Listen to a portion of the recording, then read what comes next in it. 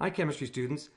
We recently talked about the equilibrium constant and how we write that and the equilibrium expression, and we also looked at how to calculate it. Well, now let's take a look at some properties of the equilibrium constant which depend on how we balance the reaction.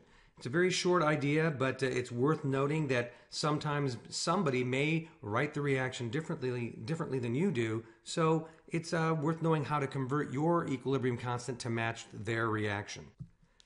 So we're going to start with a real simple problem that we've got M, some substance M breaking apart into two products, and we're given the equilibrium concentrations of each of those.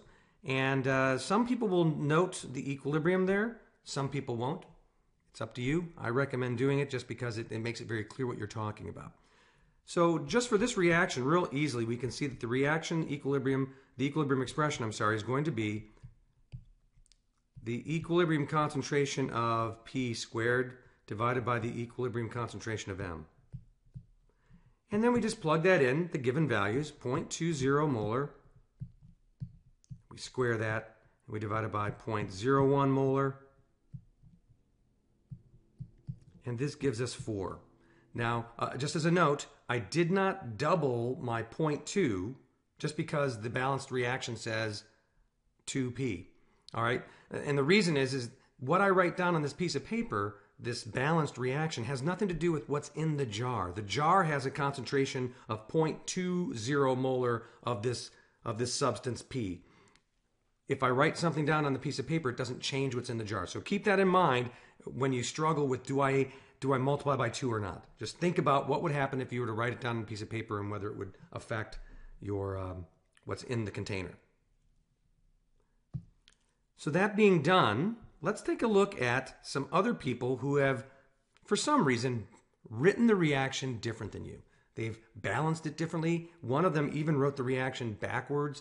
So what in the world's going on and how do we deal with this?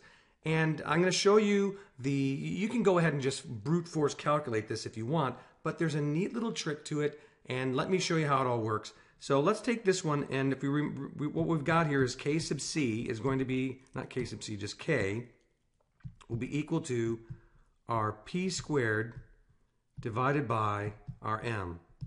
And I'm going to look at this next one right here. I'm going to highlight this particular reaction, and we're going to focus on it, and I'm going to write it in red.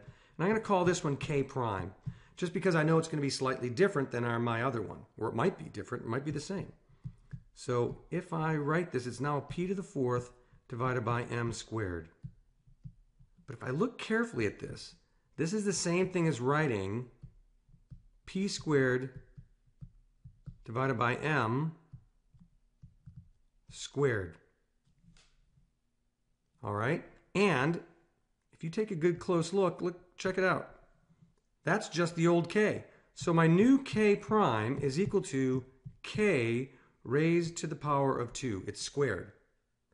Okay, I see what's happening mathematically there. And so that would mean the answer to this would be 16. But take a look. To go from M to 2P to a new reaction balance as 2M 4P, I have multiplied the reaction by 2. And I've raised my equilibrium constant to the power of 2. That's the trick. It's not really a trick, it's just that's the shortcut. The shortcut says the way I get my new equilibrium constant is I raise my old equilibrium constant by whatever I've done to the reaction. In this case, I multiplied the reaction by 2, so I should get something raised to the second power. To ensure that works, let's focus once again on our initial equation, our initial reaction, and go down here to this next one. And according to our story, what we've just said is we should be able to, since this is multiplied by 3, we should be able to get our equilibrium constant by doing 4 to the 3rd. So that's what should go in here. Let's actually calculate it out dead on and see what we get. So K prime will be equal to P to the 6th divided by M 3rd. But that's just equal to P squared over M, all raised to the, lo and behold, 3rd power. And this is once again equal to k, our original k for the way we balanced it, raised to the third power. So our answer should be 4 to the third, which is 64.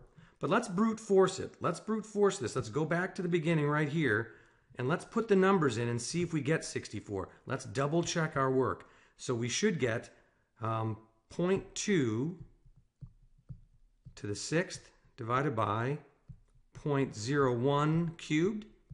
And guess what? If you plug that into the calculator, you do get 64. Okay, well, we have our little shortcut here. Here's our initial k. We have two others to try.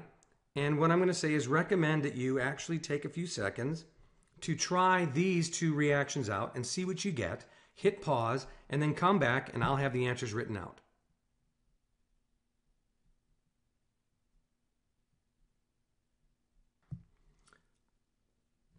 Okay, so hopefully you've seen that in this first reaction, up here at the very top, what you've done is you've multiplied our initial reaction, which I didn't label very well, our initial reaction right here, we've done that one by 1/2. So since we've done that by 1/2, we need to multiply or raise our equilibrium constant that we had, which was 4 to the 1/2. The 1/2 power is the square root, and lo and behold, we get 2. If you plug in the numbers directly, you'll get that as well. And then finally, if we go right here, what we've done is we have multiplied this reaction by -1. When you reverse a reaction, which is what's happened here, we've gone from m to 2p and then ended up with 2p to m. That's multiplying by -1, and we get 4 to the -1, which is 0.25, and we put it in there, and voila, we're finished. There you go. Some tricks, some tricks and trends and ways to do things with the equilibrium constant.